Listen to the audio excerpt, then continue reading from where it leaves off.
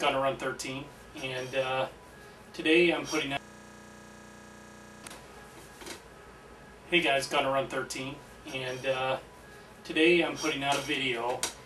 And to begin with, this is actually my 100th video that I noticed. That this will be my 100th video I put up on YouTube, so I'm kind of excited about that. You know, from the time I put my first video up, I didn't really think of how many videos I would end up putting up, but 100 videos came pretty quick, it seems like. And there's so many more things that I'd like to talk about and bring to you guys in the future. So you know, it's nice to hit a mark like 100. Something that I'm excited about for my channel. I hope my videos you've enjoyed my videos, and I hope you keep enjoying my videos through the future. In the future, that'd be great. Discussing different items and topics like I continue to talk about previously. So just get that out of the way. 100th video. This video is going to be taking me back to a prior video on home defense, where I talk about personal defense and home defense. And particularly, there's a firearm I want to speak about for the exact, to use in the exact way of a home defensive weapon. So we'll kind of talk about that. On my prior video, I spoke about 12 gauge shotgun being my primary home defense, and specifically this Remington 870. There was a time, actually, guys, I kept a, what I like to do is I like to do a combination. That's just the way I like to, for home defense, that I have a shotgun by my side and also a sidearm pistol, which would be 9mm. Okay? There was a time I used to keep at my ready at night a Stoger 12 gauge double barrel coach gun. And the reasoning behind that is no easier firearm to manipulate in the middle of the night when you're half asleep and you don't know what's going on. That double barrel 12 gauge, you know, should be enough to handle the problem, but also having a backup pistol. But I pretty much use either my Remington 870 for my home defense or a Mossberg 590. But mainly my 870 right here, which, you know, I've discussed in other videos. I don't think I ever really did do a full review on this, but maybe one day. You know, this is what I use. A white light, you know, and I also go with the 9mm backup. I like to have the two guns present. Okay. So with the 12 gauge and the 9mm would be the firearms of choice that I use. And I think that's pretty sufficient to cover home defense. Plus, you know, my wife is trained to use her firearm too, so she is equipped also. And, you know, in a further video I will discuss our family plan that we have for a home invasion. But she is equipped to use her 9mm pistol also. Okay. So that's basically the firearms we would use in a nutshell. Now, the reason why I'm doing this video is talking about carbine, pistol carbine rifles, pistol carbines, sorry. You know, there's a few different models out there, and I do have the kel-tec sub 2000 in the 9mm configuration. Okay. Now, the reason why I'm doing this video is I want to talk about this specific firearm to be used for home defensive purposes.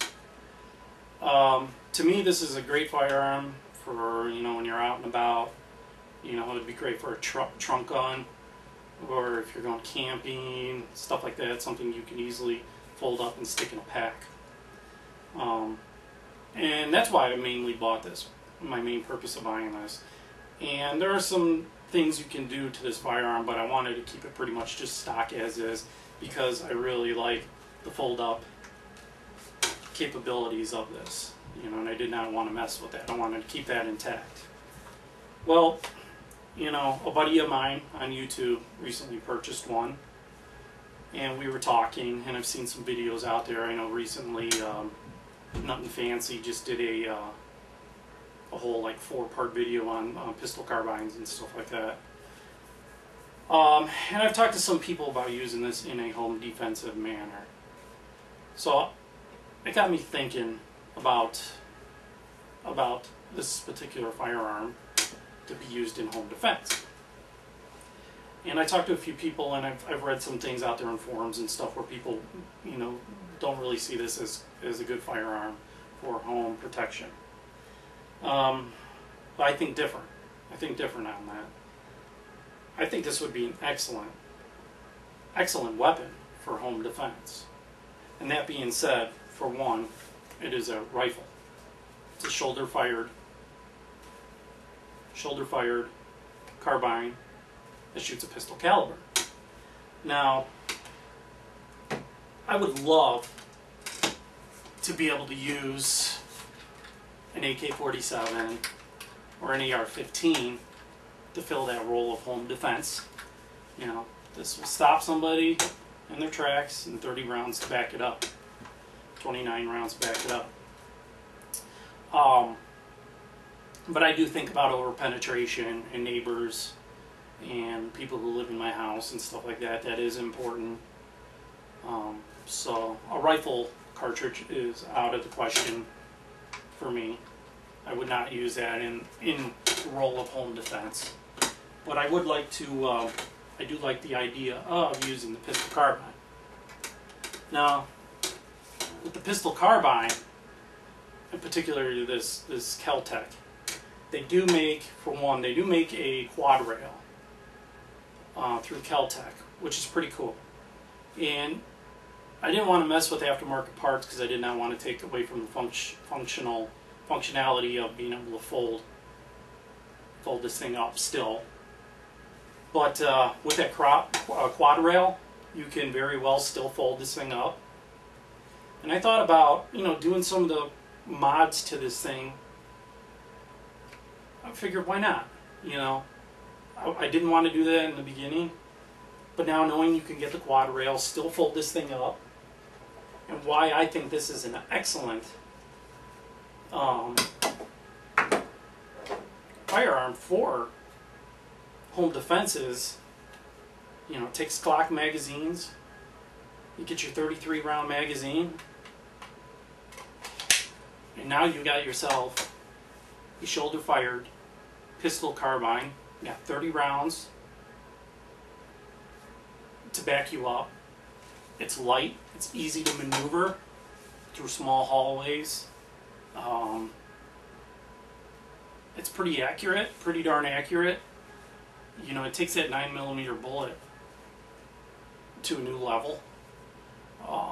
You know, taking this outside of the house, you know, it's pretty accurate, past 100 yards, up to 100 yards and beyond. But inside the house, why not? I think this would be excellent. You know, I like the high capacity mag capability. You can throw in your, you know, your Glock 17 round mags in there if you want also. You can throw on, with the quad rail, you can throw on a forward vertical grip. These angled grips actually feels like that might be a little comfortable on there. I might want to try that out because I could still use that and fold it up. But they also have a folding vertical grip, which would be perfect in this for, you know, folding this firearm up and being able to use still in that capability. So you can still have the folding pistol grip. You can throw yourself a white light on here. I think that would be great. You could even throw yourself a nice compact red dot scope on here. So you could do some things to this thing to make this an accurate indoor home defensive firearm. So I'm thinking about possibilities of that and actually doing that. And I think this would make an awesome home defensive weapon. So that's the main reason why I wanted to put that video out there, guys. I'm going to do a two-parter on this. I'm going to talk more about the kel-tec and actually using it in that matter. You know, maybe do a before and after type of thing. And, you know, discussing this further once I make some mods to this firearm. And still using this as a home defensive weapon and for a compact that I can take for a trunk gun or out in the wilderness. Like I said, you got the folding vertical grip. You know, if you get the red dot scope on here with quad rail, you get a quick detach, so you can pop that off real quick. You know, get something so it's still set and holds 0, and be able to fold this thing up. If I could do that, then I would be okay with modding this thing up. But so that's something I'm thinking about doing, modding this thing up and turning that into a little bit more of a functional home defensive weapon. It is as is, but sure, it will be nice to have a folding stock on here and putting a micro red dot sight, maybe co-witnessing it between the two with your iron sights. Adding a white light. You don't want to do too much. I don't want to make this thing too heavy because it is 4 pounds dry. So I want to still have this intact for its capabilities now. But all in all, I think the subcompact really would make a good home defensive weapon. That was my main reason for the video. I've thought about it a lot, you know, and I've heard some people think that they don't think it would be. But you know, if you're going to use a 9mm pistol or a 40 caliber pistol for home defense, why not a shoulder-fired version of that same firearm? Gives you that higher mag capacity, and like I said, this is easy to maneuver through hallways, small hallways and walkways. I think this would make an awesome, excellent home defensive firearm. So guys, just a video on that. It was going to be a two-parter. I'm going to work on getting the quad rail, setting up that micro dot on here. Either going with the folding vertical grip or maybe this angled vertical grip. Popping one on here too. I think that would be kind of cool. I think that might work out pretty good. Maybe the folding one though, if not this, because I still want this rifle to be able to fold up into a compact package. So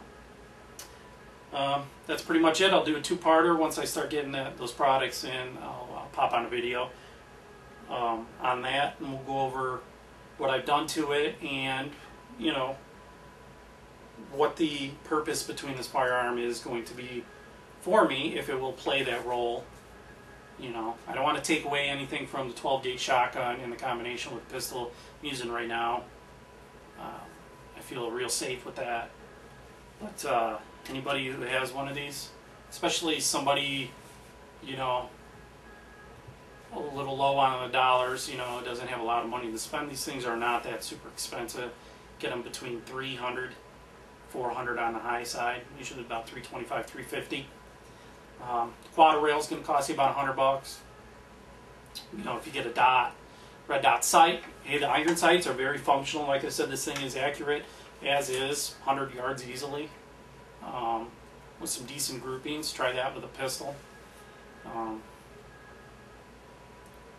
Just the thoughts of being able to use that shoulder fired 30 round plus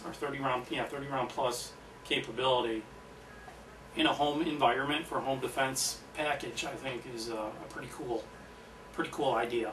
So I'd like to hear more about this, guys, and look for the upcoming video. Tell me what you think, and anybody else who has kel-tecs sub 2000, you know, what's their purpose for it, and do they share my same ideas and thoughts and all that good stuff. So once again, gonna run 1300 video. I look forward to doing more videos for you here in the future. And we'll talk to you soon, guys. Thanks, YouTube.